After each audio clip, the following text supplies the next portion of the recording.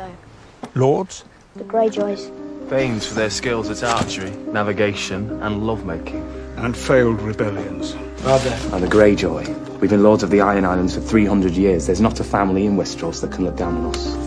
Your master doesn't seem to like Lannisters. It's not my master. Put away your blade. Take orders from your father, not you. Of course not. What about the Starks?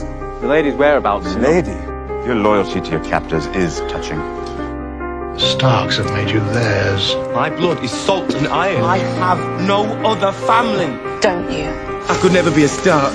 Robb Stark always reminded me of that. And it's not your duty, because it's not your house. I'm a Greyjoy.